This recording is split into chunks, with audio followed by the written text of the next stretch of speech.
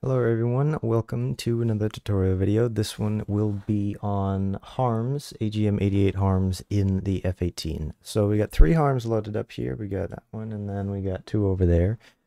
Today's video is going to be about target of opportunity mode and self-protect mode. There's also a pre-briefed mode, which I'm going to do in a separate video, but this one is going to be target of opportunity and self-protect.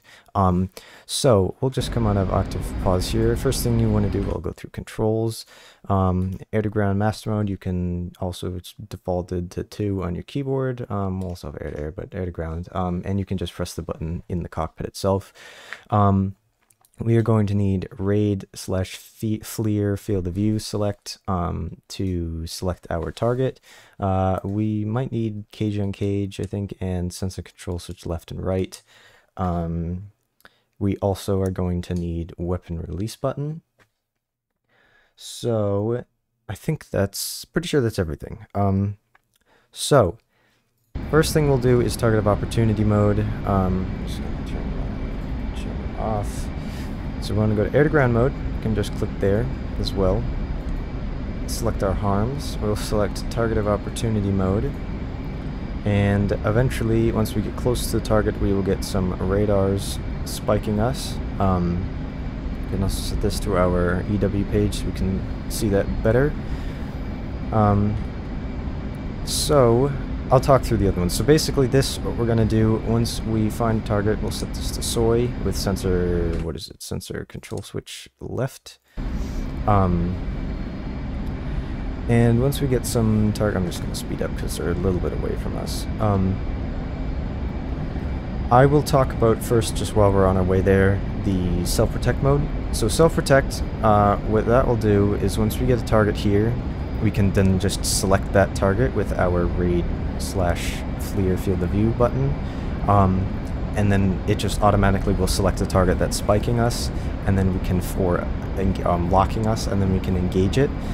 Another thing that I learned about recently that's really cool, I think, is this here. It says self-protect harm override. If we unbox that, no matter what mode we're in, so I'll do this in air-to-air mode, or if you have another air-to-ground weapon selected and you have the FLIR pod up and you're just looking for targets, if you have self-protect mode selected for your HARMs and you have that unboxed, it'll just have a code that just says, or it just pops up, it says HARM on your HUD when you're getting locked, and then you can just press weapon release button to fire a weapon at that target. And yeah, so it's pretty cool. So you don't even have to be in air-to-ground mode with that on. So I'll demonstrate that once we get closer to the target area. But for now, I'm just going to go into target of opportunity mode, and I will be right back once I start getting spiked.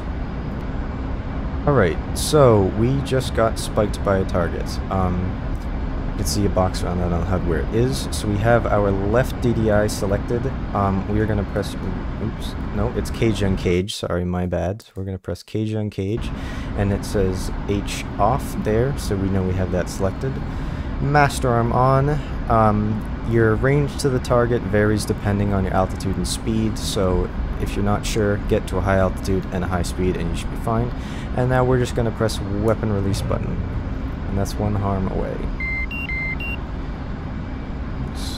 Retrim this, it's got a weird asymmetrical loadout, and it selected that one, so now it's whatever.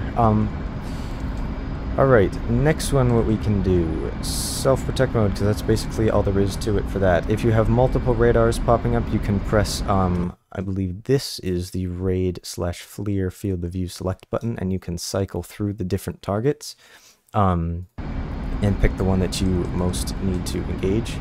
But we'll go into self-protect mode here. Put our autopilot back on. Come on. That coupled autopilot. Though, I think we have to be getting locked by this target in order to do self-protect. Oops.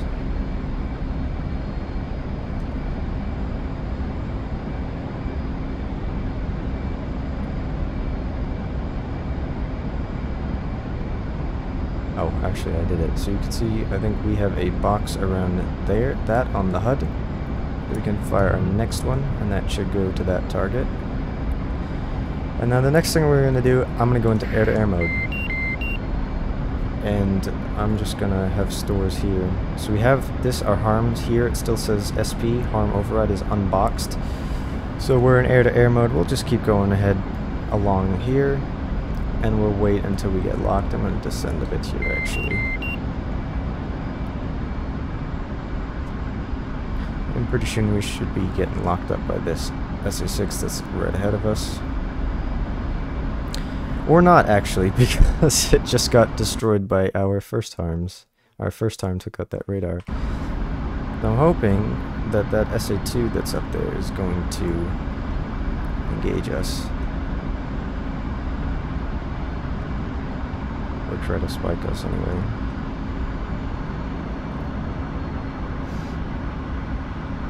Doesn't look like it. Alright, I will be right back into this mission and then I can actually set this up to do it. So, hold on. Okay, so I am being spiked now by this target, and I am in air-to-air mode, but I have the harm SelfProtect mode unboxed. So I'm in air-to-air, and I just fired 3 harms at this target, and I'm out of harms. I'm probably about to get engaged, so I'm just gonna turn away here.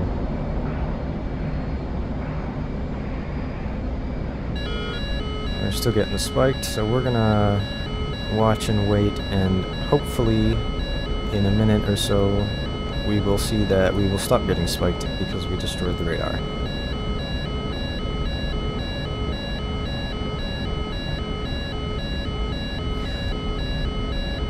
So this mode is really most useful if you have 1 or 2 harms with you, but you have something else you're doing in your mission.